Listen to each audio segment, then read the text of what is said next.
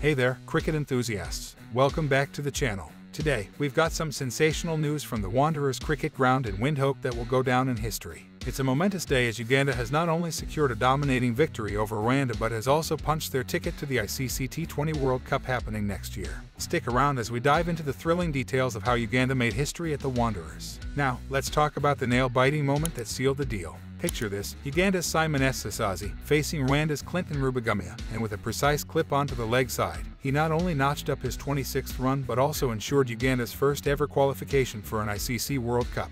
This 9-wicket win over Rwanda not only showcased Uganda's dominance but also marked a historic milestone for the team.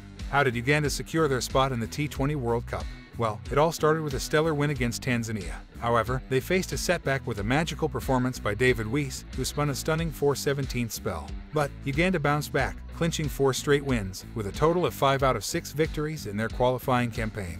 This impressive run secured their qualification alongside African qualifiers table toppers Namibia. Uganda's crowning moment came in a face-off against the seasoned Zimbabwe. Facing the only test-playing side in the qualifiers, Uganda showcased their prowess. Zimbabwe crumbled under pressure, with skipper Sikandar Raza's top score of 48 not being enough. Dinesh Nakrani starred with 3/14 during Zimbabwe's innings. In the chase, Ryazat Ali Shah and Alpesh Ramjani led Uganda to victory in the 19th over with 5 wickets to spare. A historic win as it marked Uganda's first ever triumph against a full member in T20IS. Following their triumph against Zimbabwe, it was smooth sailing for the Ugandans. Commandeering wins over Nigeria, Kenya, and finally, Rwanda solidified their journey to the T20 World Cup.